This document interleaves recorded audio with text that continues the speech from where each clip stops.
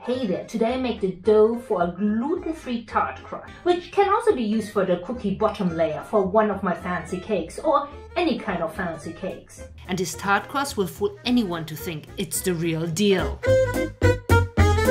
The tart crust is a shortbread recipe. It is a bit different than the regular shortbread because it needs to be a little bit stronger, a bit stiffer, so it can hold the creamy filling which comes inside for a lemon tart or a fruit tart or peanut butter chocolate tart. Because the last thing you want to is end up with a broken tart crust. So it needs to be strong enough to hold the filling and at the same time adds a little bit of crunch to the softness of the filling.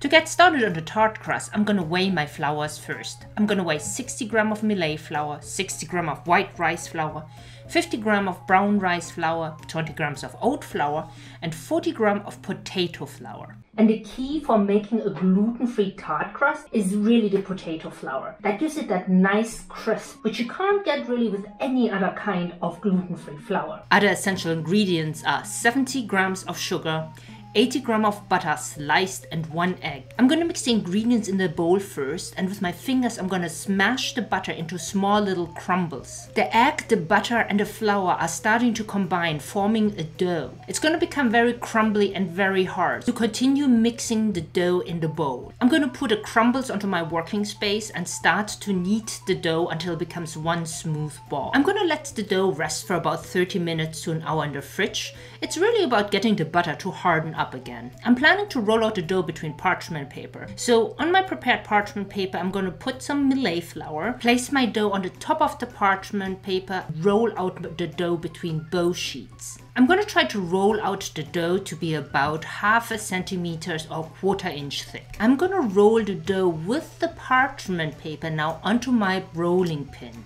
I'm going to take now my tart form and try to elegantly unroll the dough onto the top of my tart pan. I didn't do too poorly. I'm gonna press the dough now into the tart form, and since I'm missing a little bit of dough, I'm gonna take some of the leftover dough and put it towards the edges of the pan until the whole entire tart is complete. I just need to make sure that the tart crust is not thicker than 1/4 inch or 1/2 centimeter. Otherwise, it's just not quite such an elegant crust. If that happens, just press with your fingers more on the rim until the crust is thin enough. I'm gonna poke now gently the tart crust with a fork, and that will help the air to escape when I pre-bake my tart crust. I'm gonna bake my tart crust at 325 degrees Fahrenheit or 170 degrees Celsius for about 20 minutes. The tart crust should have a nice golden brown color when the crust is done. With the remaining tart crust, I'm going to roll out a very thin layer, again 1/4 inch to 1/2 centimeter thick, and then with my cake ring I'm going to cut out a big cookie. This cookie should be about 8 inches to 9 inches thick or 21 to 23 centimeters.